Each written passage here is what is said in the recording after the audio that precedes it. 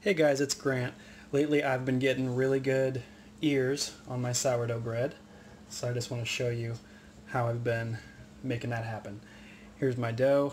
It's been bulk fermenting for about 4 hours and I think it's done. So the two things I found are important in getting an ear on your bread are the shaping and the slashing, or the scoring. I used to think it was just scoring at a shallow angle. One long slash would get you a good ear on your bread, but ever since I started shaping my dough differently, I've been getting it every time instead of just about half of the time. So I think the shaping is important too. So I'm going to go ahead and take this dough out of the bowl and put it onto the floured surface. So I'm going to pre-shape it into a boule or a ball. Just like this. Grabbing each end, pulling it in. Just going to pre-shape it into a ball, and then we're going to let it rest, or bench rest, for 30 minutes before we do the shaping. So just showing you each step. Shape it like that. So I think the important part of getting an ear is having a lot of tension on the top of your dough, because then when you slash the dough or score the dough, it'll bust open in the oven in the ear shape. So getting a lot of tension across the top of the dough is the important part of shaping. So right now just shape it into a boule like that, cover it, we're going to let it rest for a half hour, and then come back and do our final shape. Now we're going to do the final shape of our dough, and it's going to be in the shape of a batard or an oval. I'm using this oval banneton that I just lined with a bunch of bread flour. You can use rice flour or whatever you want, but I just use bread flour. So that's what we're using. Now, usually we get good ears out of batard shaped dough or oval shaped bread because we want a lot of tension going like right and left, like across the top of the dough. I didn't really used to know how to shape bannetons or batards very well, but the last couple times I did it this way worked out pretty well. So I'm gonna lay it seam side up on some flour, just kind of press it out a little bit. The way I found to do this is actually one of the easiest ways possible. Get your dough looking kind of like a square or a rectangle, and fold in one side of the dough, and then fold in the other side of the dough, creating kind of a seam right there on top. And then you're going to roll all the dough just back. Roll it tight. Pinch the seam a little bit. Okay? So it's just kind of like a roll, like a sausage roll or whatever you want to think of. So now the tension should be going this way over the dough. So give it a few kind of pushes on each side. I don't know if this really does what I think it's doing, but to me it increases the tension a little bit. So I do that, and then another trick is to take this flap, it's a little flap right here, bend it over, and then tuck it under the dough. Let me do that on the other side. There's a little flap, bend it over, or pull it over and bend it under. And tuck that underneath as well. So now we have a nice oval. Not the prettiest thing on this side, I'll turn it around.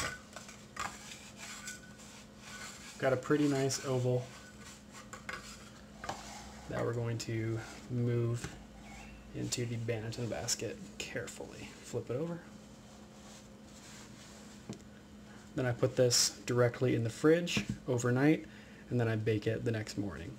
So we'll bake this, score it, and bake it tomorrow morning, and you'll see that in just a little bit. Good morning. This dough has now been in the fridge for about 12 hours, slowly proofing. Doesn't puff up very much in the fridge, but I can tell it's been inflating a little bit, so we know the fridge has done its job. So now what I'm going to do is turn out the bread onto this parchment paper. I've been using this one for a couple different breads, trying to reuse it because I am out of new parchment paper, but you're just going to turn it out onto parchment paper, and then we're going to finally score our loaf before baking it.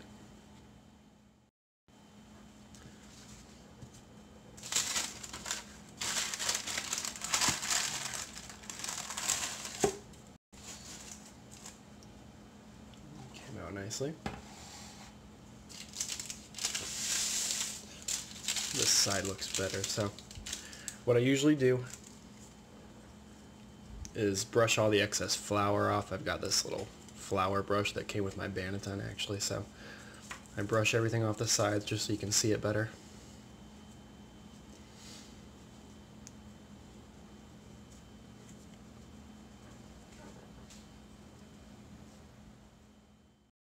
Alright, it's all clean from all the excess flour. Just getting a close up here so you can see it a little better.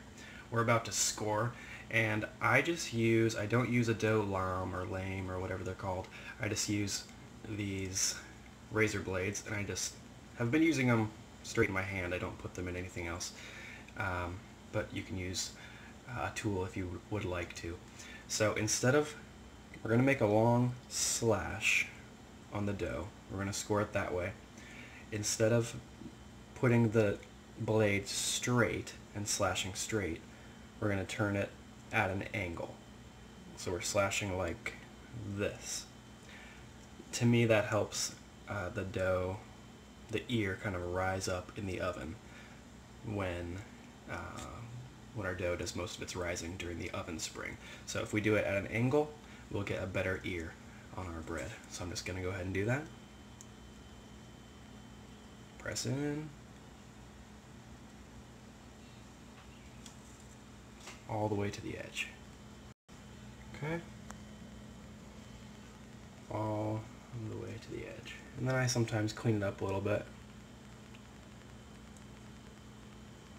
Flip it up.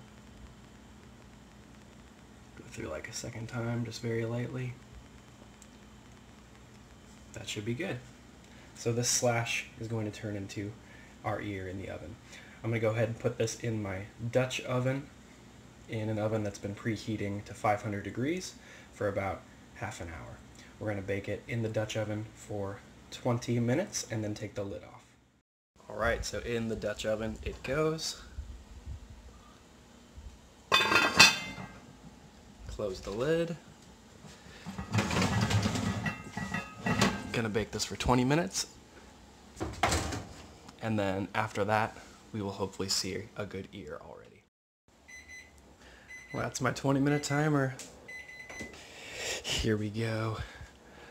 The moment of truth. I haven't peeked yet, guys. Boom. Look at that. Disregard the horribly dirty bread baking Dutch oven, but look at that ear. Okay, 20 more minutes at 500 degrees with the lid off, and this will brown up nicely. Let's go. And that's it. Baked at 20 more minutes at 500 degrees. Got nice and brown on top. I like a little brown, honestly. Some people don't, but I do. Look at that ear. Nice and crusty.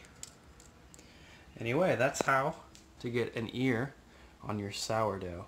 Hope you liked the video, guys. If you have any questions about any of the technique I used for the shaping or the scoring or the baking, let me know. I'll actually include the recipe I used in the description box as well. Go ahead and like and subscribe if you liked the video. Let me know what you think.